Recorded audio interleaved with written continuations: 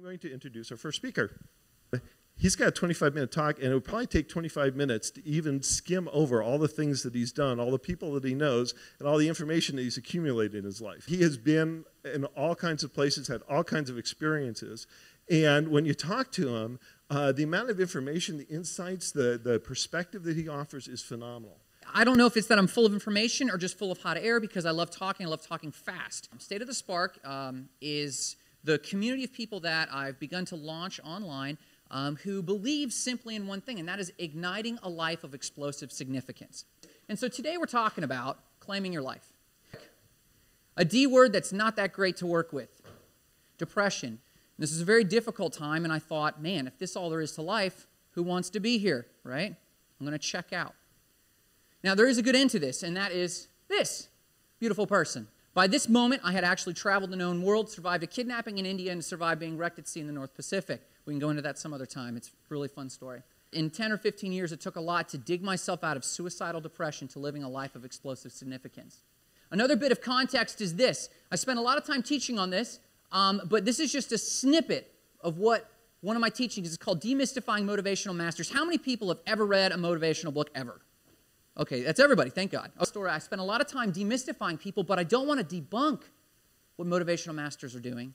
I want to demystify it. This little graphic here, again, I spent a lot of time on this, but basically you've got spark your vision, ignite your success, explode your significance. Basically, we're all trying to live a life of significance. Now, you can get this online, and it's much more detailed. You've got to dream, and you got to dream big. This was me after I'd lost everything for the second time.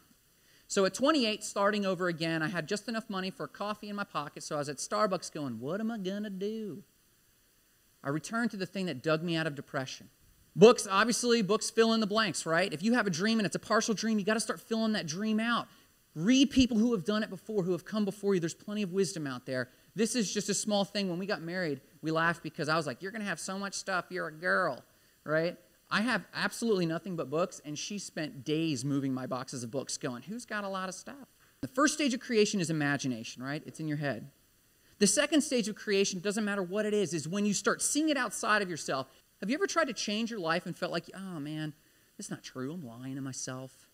You're not like wrong. The divine is not resisting you.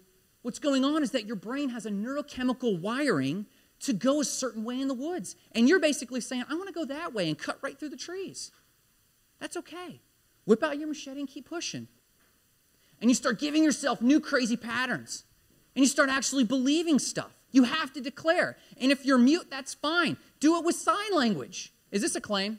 We're talking about claim your life, right? How many people have filed an insurance claim? Okay. Okay. So you filed an insurance claim, and what are you doing? You're going, can I have permission to receive something that I might be owed? This is claim. Who's seen this movie? This is that scene where the gun goes off and everyone goes out. Here's the trick I want you to see about this. They're all running to something that exists, and that's theirs by right, if they work hard for it. We're going and we're staking a claim. This is the root for these words. So if you're claiming your life, you got to get sick. You got to get crazy. There are a dime a dozen books out there about success. The difference between those who have it and those who don't, or those who do. And right here, you've got a survey done of a ton of billionaires, right? 7 of them, or 8 of them, had no degree and came from poor homes. When asked how they did it, they simply said, make massive moves. Sometimes taking a massive move is not being a sheeple anymore. Sometimes it's like what we did. We took a dry erase marker to a board and started sketching this. This was just an idea, but it was bold for us because we knew how hard it was to do this. We started taking teams to Haiti. We started with absolutely nothing but a pepper field. I actually found the pepper field about 4.5 years ago with a friend.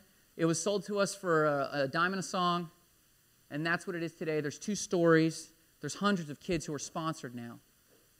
You got to start with a dry erase board. You got to make massive moves to make massive change. And I'm telling you, you can dig yourself out of the worst holes like I did with depression, suicidal to the extreme, if you just get these in line. So thank you for your time. I hope you spark your own vision. Have a great night. Thank you.